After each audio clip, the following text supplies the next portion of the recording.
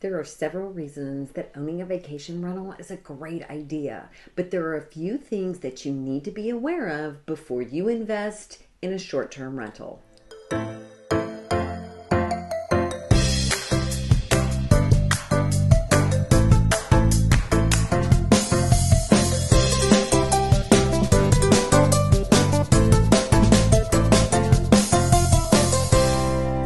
Welcome back to On the Move, Texas. My name is Christy Fennell, and we are your local real estate resource. Today, we are going to be discussing the world of vacation rentals and what you need to know. Over the last 6 years, my husband and I have been running a short-term rental, or also known as a vacation rental, located here on the shores of Lake Conroe, right outside of Houston, Texas. It has been a learning experience, to say the least. The most important thing that you need to be aware of when purchasing a vacation rental is location. Make sure that you've done your research about the area. Are vacation rentals even allowed in the neighborhood that you're looking in?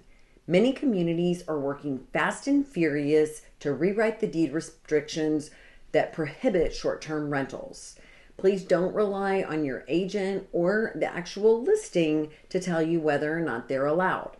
With things changing so quickly, the best bet is to call the property management company and get a copy of the deed restrictions for yourself. You certainly don't want to purchase a piece of property for the sole purpose of vacation rental and then find out after closing that it's not allowed.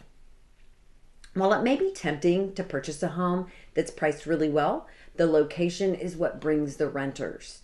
Do your research on the area.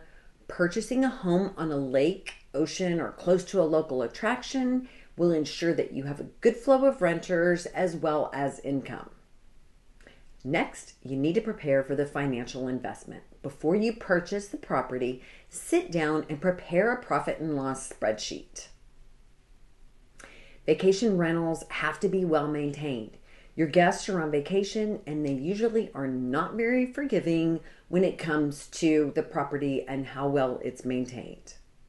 Some of the costs that you can expect with a short-term rental are going to be just general maintenance, touch-up paint, cleaning supplies, getting new towels and sheets every 6 months, and just in general, random things breaking, usually at the most inopportune time.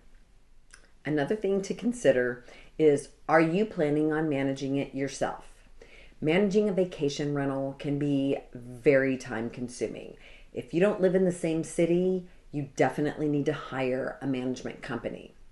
Your business is very much determined by overall ratings. One bad review can be a really big setback. If you're planning to manage it yourself, keep in mind that you will need to be available for emergencies 24/7. Having a good housekeeping staff and a handyman are essential to your business. If you decide to hire a management company to take care of your rental, you're going to want to consider that into your financials.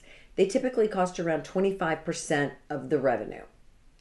And last but not least, the question that I get asked the most is, now a good time to buy a vacation rental? It's always a good time to invest in your future. Lake Conroe is a great place for a vacation rental because our off-season is very limited. If you want to discuss purchasing a vacation rental, give me a call, shoot me a text, or send me an email. I'd love to help you out. Thank you so much for watching. I hope you found this helpful, and I hope to see you next week.